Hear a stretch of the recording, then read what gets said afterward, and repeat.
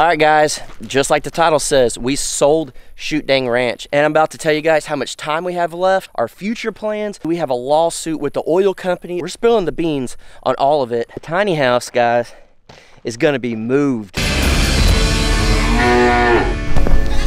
Oh, good morning, guys. We're starting out feeding the animals. You might be able to hear some big machinery over there. What in the world is going on out here? I think you already kind of know, but there's a lot more that you guys have no idea about just yet.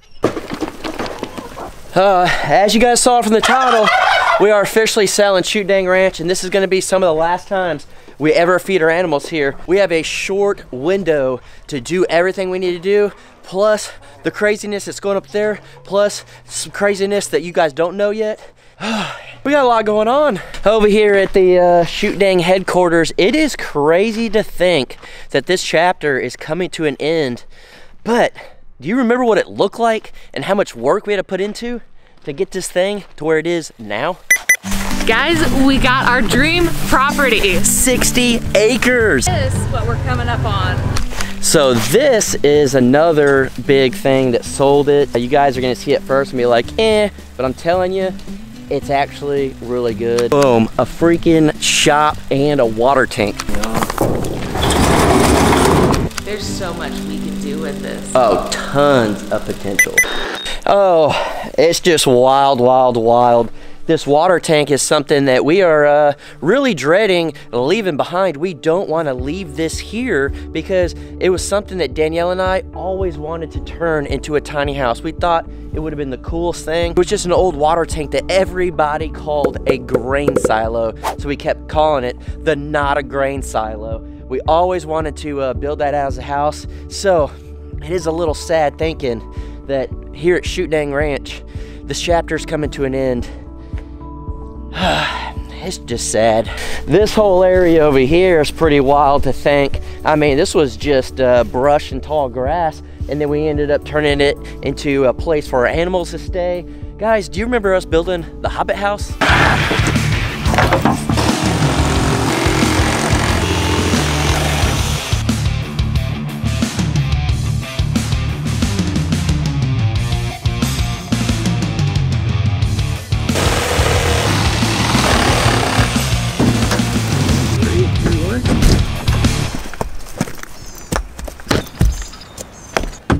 We got a Hobbit house. There you go.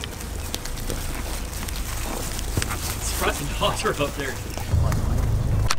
The garden was pretty wild too. To get all the stuff from the garden was awesome. And then the creek down here, to think. A lot of time was spent on this creek trying to get water, trying to set it up to where we can cool off. Guys, it was so freaking hot for so long. I'm gonna miss that creek. I think I've said it already a million times. What am I about to say? It's hot. Level out the bottom so there's not like weird stuff we're gonna be laying on. It's gonna feel so good. Let's put the plastic in.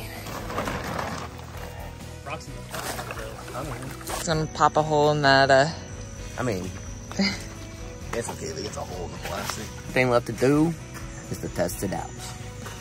But I'm not gonna miss whenever it flooded when C&C was here. That was freaking wild. It doesn't matter if we get a couple inches. It just drains from other places, and that's crazy. Oh my goodness. This is normally maybe I don't know, a foot wide. 2.5 feet, maybe 3 feet of water. Oh, where the cornhole is completely soaked as well. A major bummer is the shop in here. We weren't able to actually stock this thing full of tools, get it all going, get the concrete done up, use the whole thing. This is probably the biggest bummer because we spent a lot of time in this shop, especially the bird's nest. As of right now, the bird's nest just has a bunch of Shoot Dang merch that we had, and then it's just got the bed and TV and everything up there being unused. It's starting to get cold. The wood burning stove that we have would be getting used right now because it's starting to get cold, but it's crazy how much different this room looks now and what it looked like before and then what it ended up being. Oh, the freaking memories. We're about to have to start hauling all the animals. I'm really glad that we redid this old horse trailer. Very, very glad. That's gonna come in handy very soon, but it's crazy thinking also over here on this area. This is where Danielle learned to weld. All right, guys, so as you can tell, those people are leaving right there. This is where it gets pretty interesting over here. Look, they're starting to do dirt work, got a bulldozer and the tiny house. What in the world is going on? Well, I guess let me fill you in. They pretty much said they're gonna bulldoze the freaking tiny house over. I'm just joking. The neighbor over there is actually doing some stuff. We have 2 weeks and we're going to be getting all our stuff taken over to Shoot Dang Ranch. It's gonna be really, really busy for the next 2 weeks. It's gonna be pretty wild. That's why we've been trying to get the animal thing figured out and stuff. We knew selling this property, we'd have to get off fairly quick for the new people, and this guy is getting all this dirt work and everything done around the tiny house. It's crazy. The tiny house, guys, is gonna be moved. Yep, that is right. It is going to be moved. I definitely know what you guys are thinking. How in the world is it gonna be moved if it's built right on the ground? Well, actually had a moving company come out and they looked at it, and it was actually the guy that was just here, called the moving company, came out and said, absolutely, we can move that. It's no problem. Looks like it's built just fine. So the tiny house, guys, it's being moved. But to where? You guys gotta wait to find out. Oh, of all things that's pretty wild out here is the fact that Danielle and I built a freaking house from the ground up. That size, that's pretty good size. We had our ups and downs with it, and we did it through the hottest summer that Oklahoma's had in a long time. But boy, was it worth it. Boy, did we learn a lot. Boy, did it help our relationship, help us get through things that we never thought we could, and absolutely made us stronger to let us know no matter what we're doing, Danielle and I, we're pretty solid.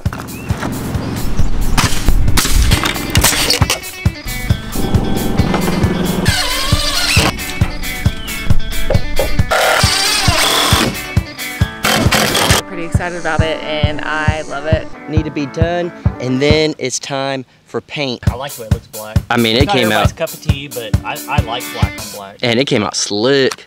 I was just driving out here, and I just had to stop and think all the good times we had with all our friends out here. Oh man, it was crazy. Are you scared? I didn't know we were at, yeah.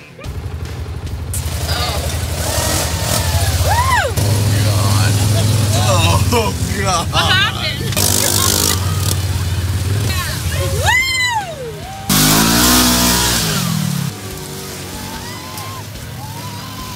This turn before you press the dairy. So fun.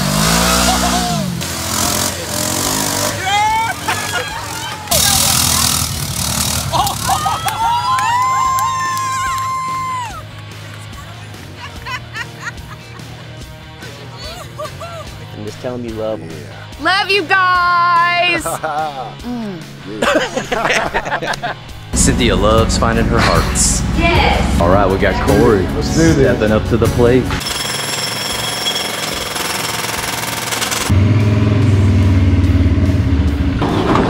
For the first time since we bought this, we were able to drive through it. Yeah. I know this sounds sappy and whatever, but it's like when you have a good team, you have good people, you're surrounded by good people, things get done. Things get done, and then your heart is happy. Yeah.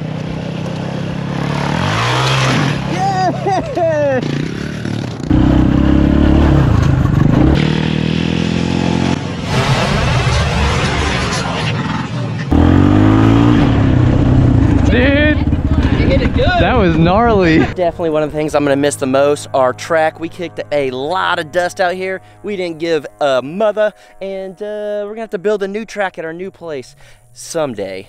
Oh, I don't even know where to start with this studio. As you guys know, a while back, started getting ready for it to move. It is about to be moved as well. So you guys saw the tiny house is getting some stuff done to it. It's gonna be moved, and then this is gonna be moved as well.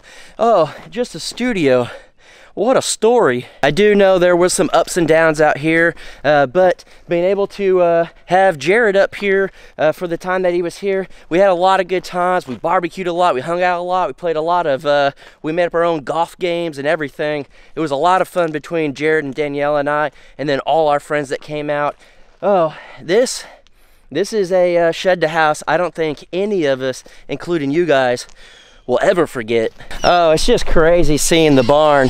And after building the tiny house and a bunch of stuff going on in my life, I needed that barn build, guys. I built that barn by myself and I never thought I could build something that big. It may not be perfect, but it's freaking awesome that I took the challenge on. I was able to do it, and now I have the confidence to build a new one at Someday Ranch. I think the thing that sucks the most is this rock right here, guys. I think all you guys know, this is where Danielle and I got engaged, the Heart Rock, and boy, is it popping. I just have to say, this is the hardest thing to be leaving, is all the memories we've had here, all the great times. I mean, literally got engaged on this property. We thought this is the property we're gonna have the rest of our life, build our future home, our barndominium, have a family out here.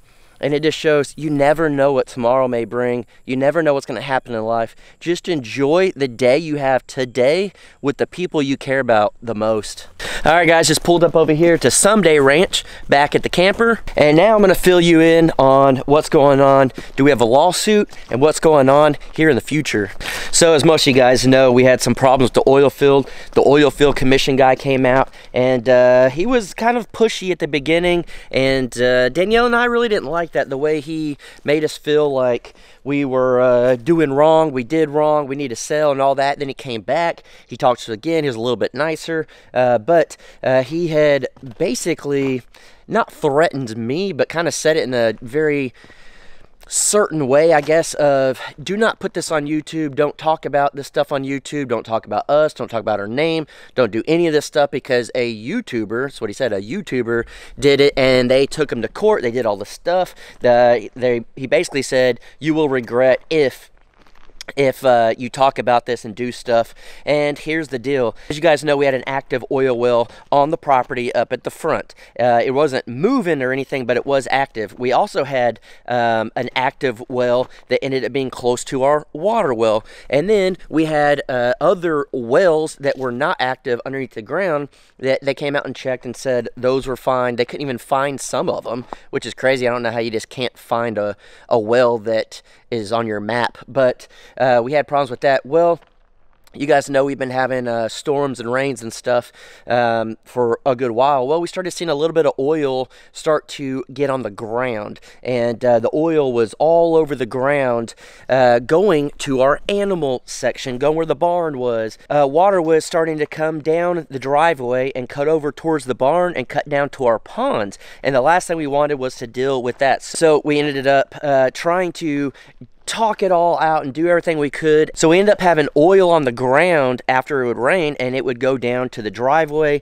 up going towards the barn, because that's the way the water would run, and down towards the ponds for our animals, and then over to our apple trees. Jared planted probably like 15-20 apple trees. Well, oil started to just sit there, and guess what? They all died. They literally all died. And we, had talked to the oil field commission guy, and he basically said, we will get a guy to come out and cap the well that is literally open on top. And he said, you smell that? And we're like, yeah. And he's like, that's natural gas coming out. It needs to be capped. We'll have someone come out. Well, it was months, and nothing ever happened. It was just natural gas. He basically said, my suggestion is just keep everything away, keep your animals away, don't put anything near this, and you'll be good. And he did say you can light a match over, it's not going to blow up. But knowing that we have a leaking well, a natural gas leaking well on the property, and it wasn't even a real concern to them to come out and cap it, was pretty wild to us. And it was like, okay, well, we could deal with that for now, since he said we wouldn't be in danger, but at this point, who knows? And we could deal with it. We may just try to sell it or we may keep it. Well, we had some offers. We actually had some friends think about buying the property from us and all that. And we're like, okay, well, we told them about everything. We don't know too much about it. I think you could take care of it. I think you could do this. We weren't able to do it. And then with the rains and stuff, we started really seeing the oil go all over the ground. And that's when we decided for sure we are not keeping Shoot Dang Ranch. We're selling it. And so it is not being thrown to someone else. It's not being someone else's problem. We didn't go try to sell it to somebody and not tell them and do all that stuff. So don't think we're passing on a problem to someone else, because that has nothing to do with us. The people are going to be selling to somebody else, so they need to be the ones to say something to them, which unfortunately they didn't even tell us about all this stuff. So I don't know what's going to happen, but it is no longer going to be an issue for us. We are done with the property. We have 2 weeks to get our stuff off, and I've been bringing stuff over here. I've been doing stuff, but just trying to really knock it out as fast as we can. Unfortunately, having the materials we need and then driving back and forth has really stopped us, but we're literally at the point where everything is going smooth. We have everything we need. The only thing I need to deal with is the generator. So we could have taken it to court, we could have done a lot of stuff, but honestly to us, it's not worth it. It wasn't worth dealing with all the problems of it, doing all that stuff, and then trying to get them to come out. They said that it could be months and years before someone would even come out and mess with the property. We didn't have the time or patience for that, so that's a big reason why we sold. And now, since we don't have to worry about that property anymore, we have decided to move on to some bigger things for us. I'm not going to tell you all of it right now. You got to stick around, but within the next 2 weeks, probably in the next week or so, you guys will know everything. It's just easier to put it in a video and show you guys than just to tell you about it and then you guys be guessing. So we do have a lot coming. It's pretty freaking wild to think that we sold Shoot Dang Ranch. That was a huge part of our life, the ups and downs, everything. And because of that, it opened up the opportunity for us to do a lot. And I'll just say this, maybe sell the house in town sooner than we thought, because we have a pretty crazy thing that's happening.